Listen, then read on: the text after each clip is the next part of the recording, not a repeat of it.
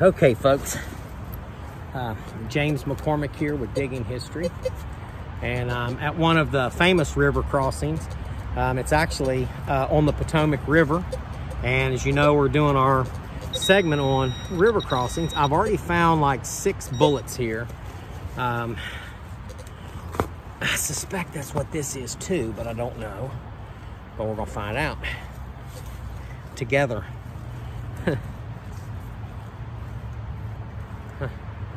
Maybe.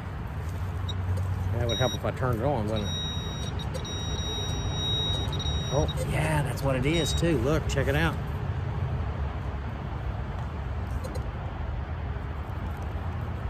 So it's a fire 3-ringer. 58 caliber, pretty common round. So there were a lot of camps and Ford sites here. So just keep watching. Maybe we'll find some coins.